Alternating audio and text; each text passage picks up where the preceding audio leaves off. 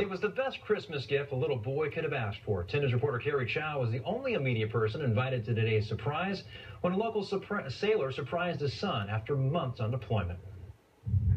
When this door opened at the Holy Trinity Daycare, it wasn't Santa coming in to offer presents.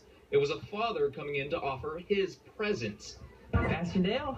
Hi! Daddy!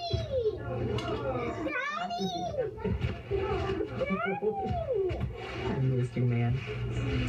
It had been 4 months since Bradley Haney saw his father, Brad, a nuclear electronics technician for the Navy. And I thought you were going to be late. Yeah. I was a little late, huh? The time apart felt even longer for the two. The younger Haney has cerebral palsy, epilepsy, and hydrocephalus, a condition when there's too much water in the brain.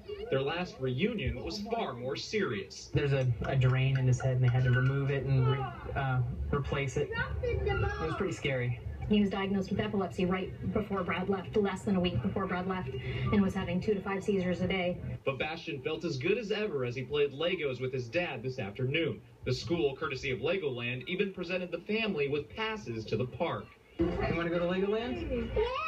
Yeah, me too. Legos are a huge part of the Haney's life. You just saw in the video, the first thing father and son did was play with Legos. They're going to be doing a whole lot more of that in the next couple of months. For a young family that's gone through so much, playing is just what they wished for this holiday season. It's pretty nice of them to give us a ticket so we can go to Legoland this week. We're going to go play. You're my present. Thanks, buddy. You're my present.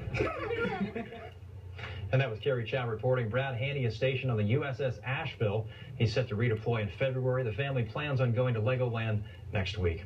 Well, meanwhile, we just checked in